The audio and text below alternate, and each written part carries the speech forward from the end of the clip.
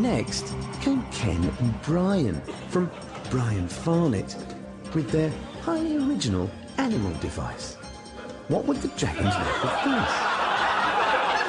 Hello. I'm Ken and this is my co-director Brian. And we're looking for an investment of £400,000 for a 2% stake in our invention, the kitten stomper.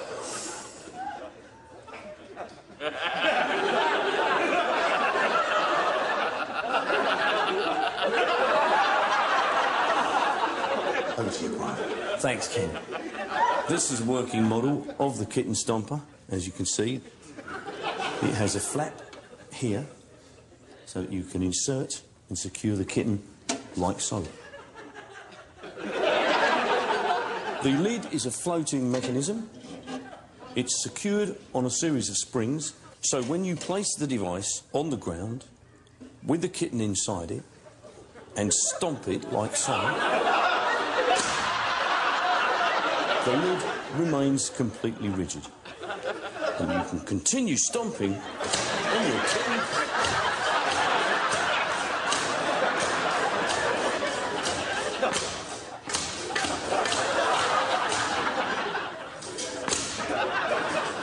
And after you finish stomping your kitten, it always reverts to its original shape. Any questions? It's a meowvelous piece of engineering. But when you say stomp the kitten, I'm assuming this will kill it. Yes, the full weight of any adult from, say, 8 to 14 stone coming down upon the kitten is, we think, more than 98% likely to result in the kitten's demise. I think the point that Peter Pips is trying to make, is why you don't like the kitten cats? We do like kittens. Oh, yeah, they're very sweet. So why do you want to stomp them to death, the life out of them? We don't personally want to stomp them to death. We're not the market. Doesn't everybody like kittens? Yes, of course they do. So where's your market then?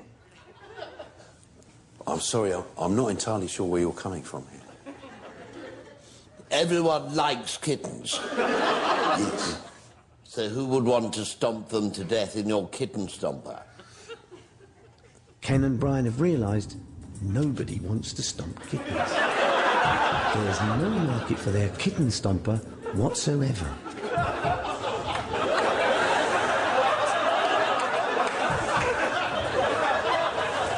Saudi Arabia?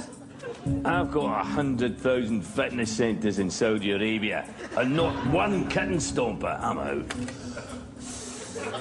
I like the little kitty cats. Nobody wants to hurt the kitty peeps, so I'm out, innit?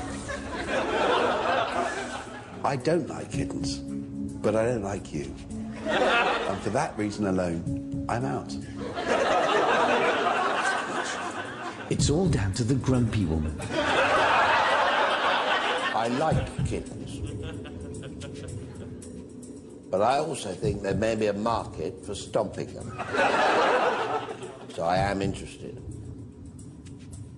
But your figures of £400,000 for 2% of the business are way off the mark. I will give you your £400,000. But for that, I want 3% of the business. Would it be okay if we consulted for a minute?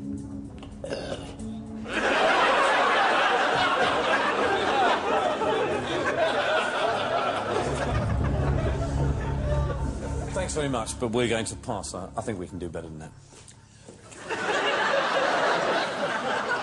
Why? It all seems to be going so well for you. Even the grumpy women seem to love it. Thanks very much. Everyone's been really nice.